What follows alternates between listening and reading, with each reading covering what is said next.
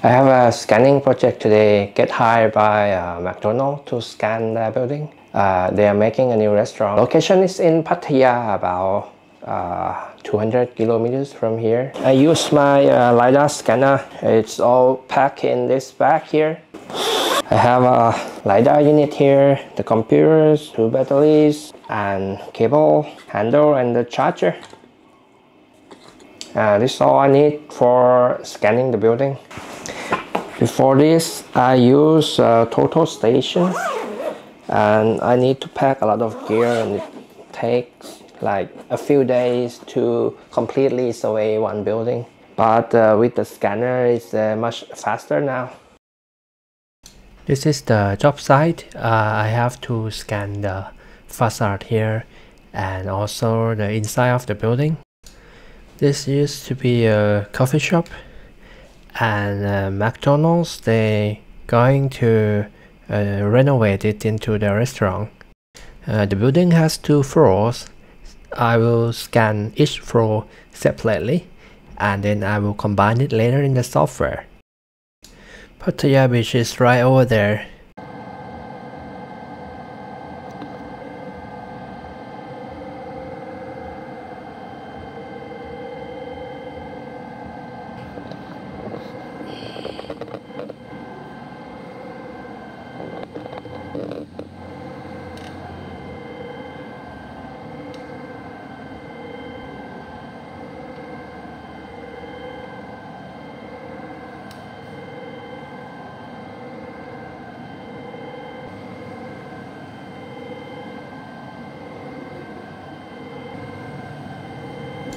This is the part where I changing the room. I need to walk backward so that the scanner can see what it has seen before, and then I need to slowly turn in a different angle so it can see both rooms at the same time. This scanner can see 270 degrees of angle, so it can also see what's behind the scanner.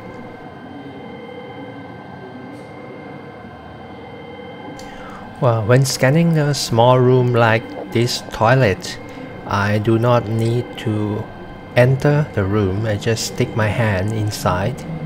If I suddenly move into a small room like this toilet here, the scanner will lose the visual of a larger room, and it will align the walls incorrectly.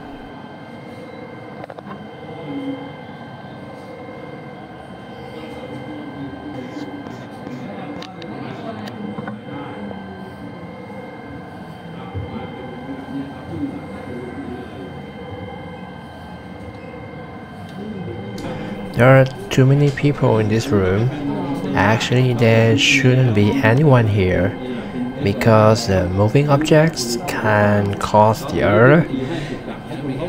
This hallway will be my overlapping area, so that I will align the first scan and the second scan with this hallway. I'm walking back to the starting point to close the loop, which is necessary for SLAM scanner. All the accumulative error causing by the drifting distance will be corrected in this process.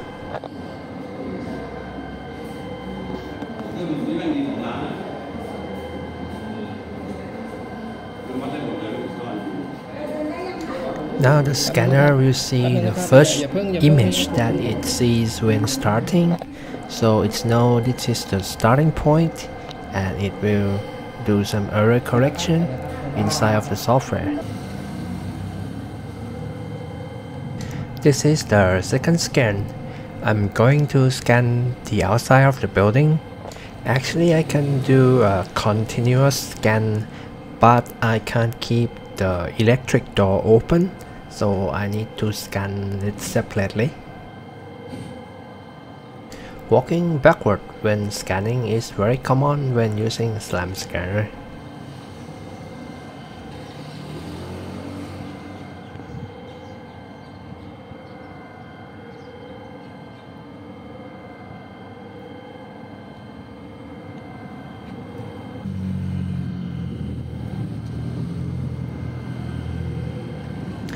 You can notice that there is a green dot on the mobile phone display. This indicates the quality of the tracking of the scanner. If it turns orange or turn red color, it means that the scanner start to lose the track and I need to slow down or do a track back to the previous position.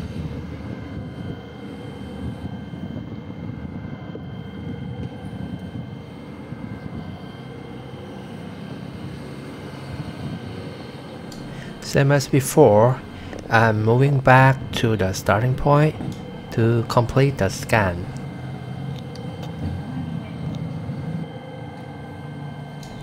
Yeah, this is my third scan and this will be my final scan on the second floor.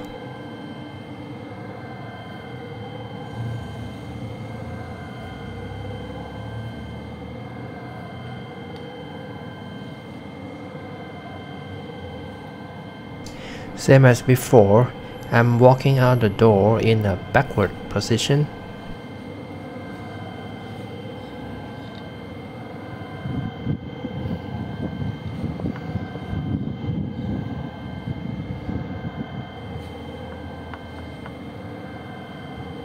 I'm sticking my hand outside of the handrail so that the scanner can see some of the wall and the objects below.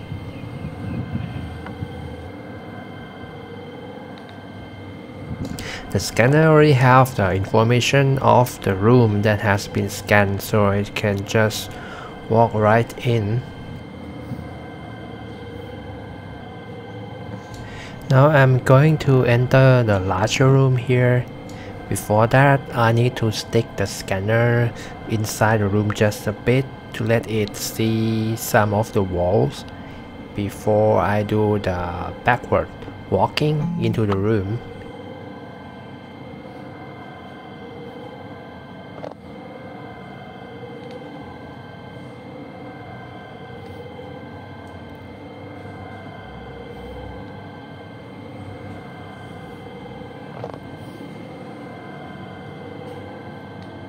If I do like this, I will get the good scan result.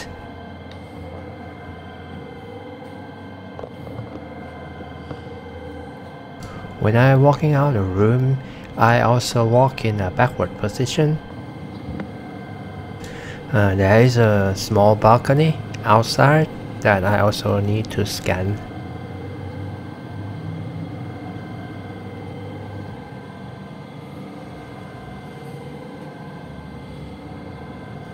Now I'm going to complete the loop.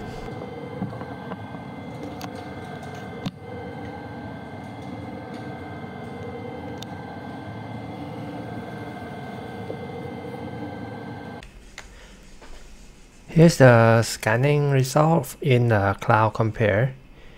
After the point cloud processing, I combine the three scans together seamlessly. All the light poles, the wiring also visible. So the architect can decide how would they design the facade. I can make this is a ground floor section, and this will be a second floor section.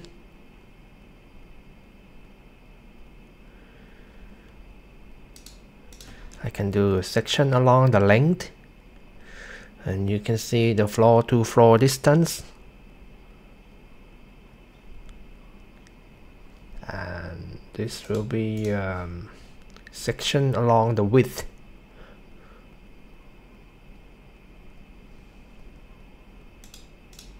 And this will be another section along the width.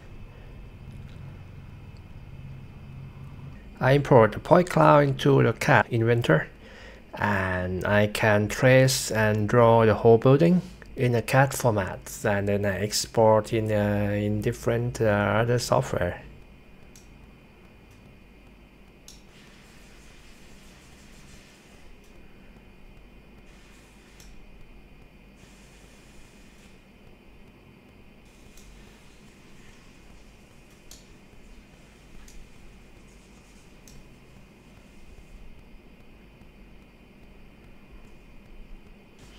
Is plans drawing and all the sections that create automatically.